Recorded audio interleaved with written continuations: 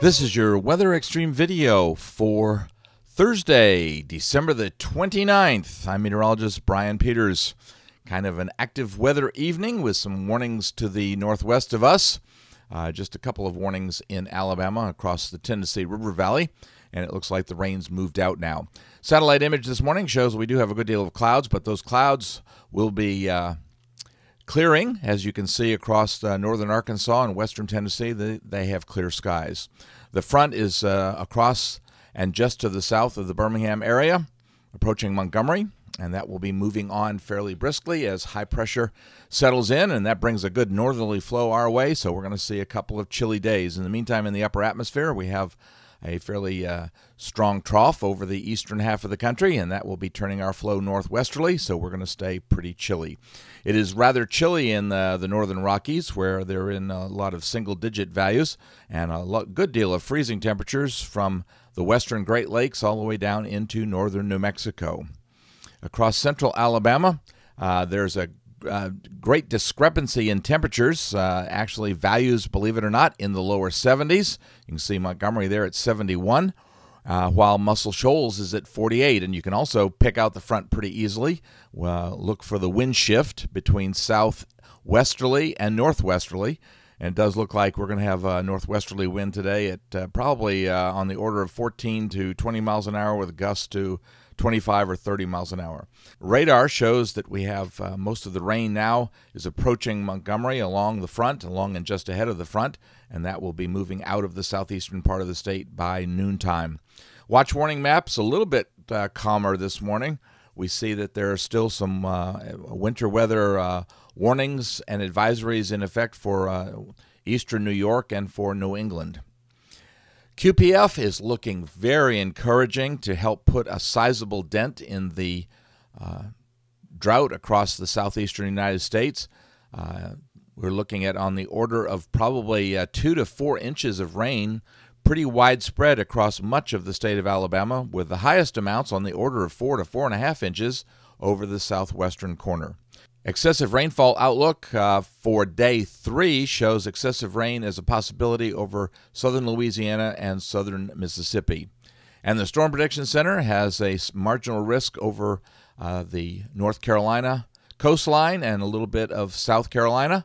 Other than that, for days 2 and 3, there are no outlook areas. All right, 06Z GFS model run and 18Z, there goes our front as it moves out across the southeastern part of the state later today.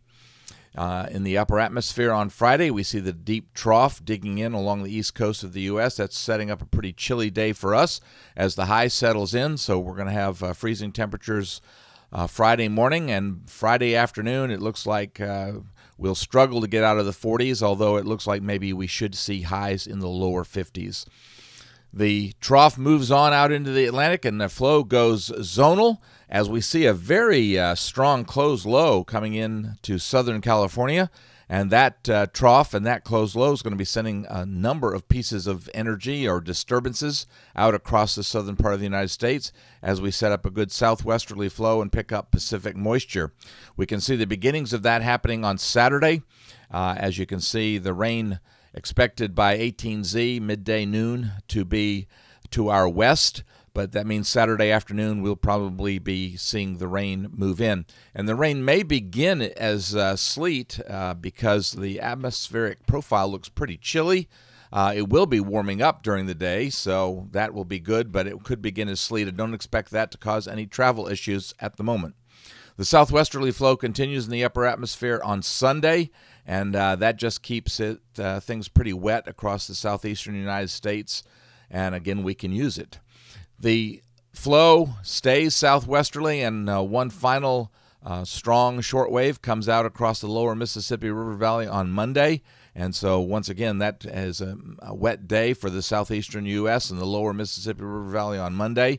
By Tuesday, our flow has gone a little bit more zonal again, so we're not picking up quite as much Pacific moisture. And it also means that the surface low will move up into the Great Lakes, and the front will finally move out of the southeastern U.S., putting an end to the rain on Tuesday. Wednesday, the flow stays primarily zonal as it does on Thursday. So we're not likely to see much in the way of rain. Although Thursday, we're going to be transitioning once again with a pattern very similar to the one we've just about to undergo here, so that we'll see a pattern with a rain shield developing over the lower Mississippi River Valley once again as that trough in the upper atmosphere picks up that Pacific moisture. Looking out further into Voodoo Country, it looks like there's no rest in the weather department. We see a strong trough coming across the lower Mississippi River Valley on Sunday, the 8th. So that looks like an active period of active weather for us down there.